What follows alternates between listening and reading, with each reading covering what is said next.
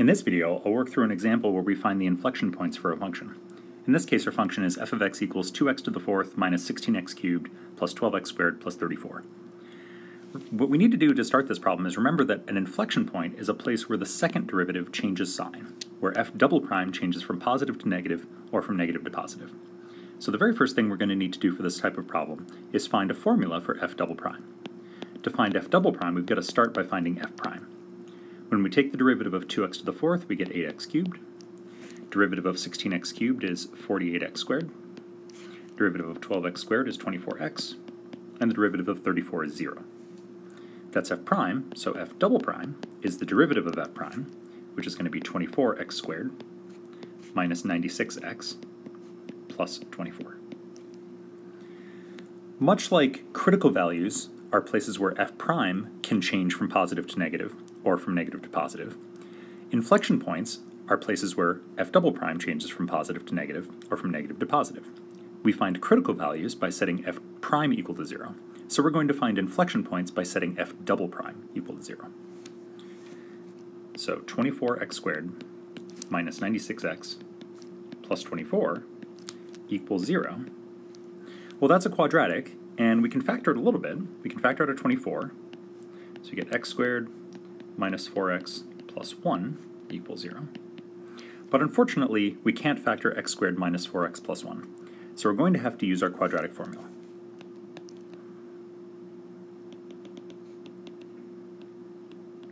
Quadratic formula tells us that x equals negative b plus or minus the square root of b squared minus 4ac all over 2a. In this case, we can divide both sides by 24, so we just have x squared minus 4x plus 1, so my b is negative 4, so we get minus 4, plus or minus 4 squared, minus 4 times my a is 1, and my c is 1. That's all divided by 2a. When we work that out on our calculator, we're going to get two solutions. 0.268 and 3.732. So those are places where my second derivative might change sign, where my second derivative might change from positive to negative or from negative to positive. The way that we tell whether or not these are really inflection points is similar to the first derivative test. We're going to draw a number line, and on that number line we're going to place our two potential values, 0.268 and 3.732. We're going to pick a number less than 0.268, we're going to pick a number in between 0.268 and 3.732, and we're going to pick a number that's greater than 3.732, and we're going to plug those values into f double prime. Remember, we're interested in knowing whether f double prime changes from positive to negative or from negative to positive. We know that it's 0 at these 2 points, so it might be changing sign there, but we need to find out for sure. So let's pick some numbers. Picking a number less than 0.268, well, we could pick 0. F double prime of 0 works out to be 24, and that's positive. Picking a number between 0.268 and 3.732, how about 1? When we plug 1 into our second derivative, we get negative 48, and that's negative. So that tells us that right away that we've got an inflection point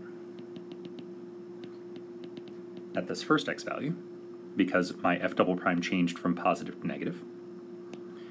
Now we've got to pick one more x value, something bigger than 3.732, how about 4? When we plug 4 into f double prime, that turns out to be 24, which again is positive, and that means that I have another inflection point, because at 3.732, my second derivative changed from negative to positive. So I've got two inflection points.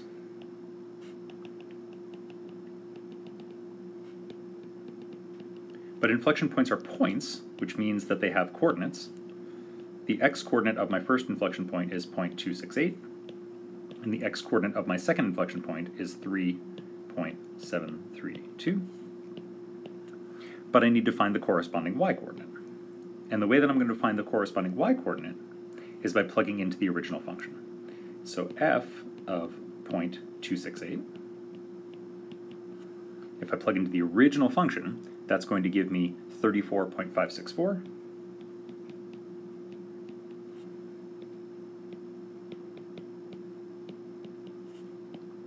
And if I plug 3.732 into my original function,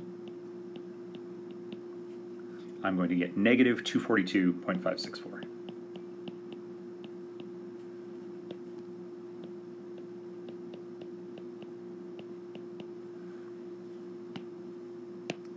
And so that is my solution.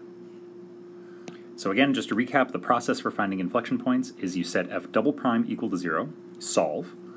Whatever solutions you get are potential inflection points. The way that you find out whether they are actually inflection points is by drawing a number line and plugging in the so-called in-between values. Once you see whether or not your f double prime actually changes sign, wherever it did change sign, those are inflection points. And to find the y-coordinate of the inflection point, you plug into the original function f.